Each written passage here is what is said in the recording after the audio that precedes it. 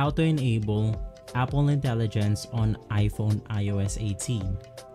This is a step-by-step guide so you will be able to follow easily. So guys, this is really simple to do, so let's jump straight in. Now before heading over to our tutorial, you want to make sure that your iPhone device is above iOS 18 because you can only access the Apple Intelligence if your iOS version is above that. Basically, all you have to do is to navigate through your system settings, and once inside, you want to scroll down and you want to look for screen time. From here, navigate through content and privacy restrictions.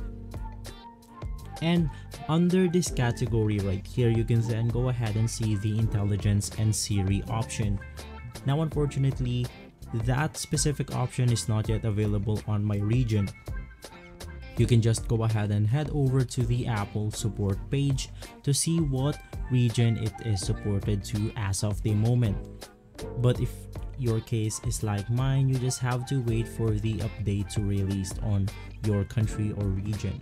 And right after accessing the intelligence and Siri, you can then go ahead and click on the allow to go ahead and enable them like this one. So if this video has been helpful for you, please consider by liking and subscribing. I'll see you again next time. Thank you.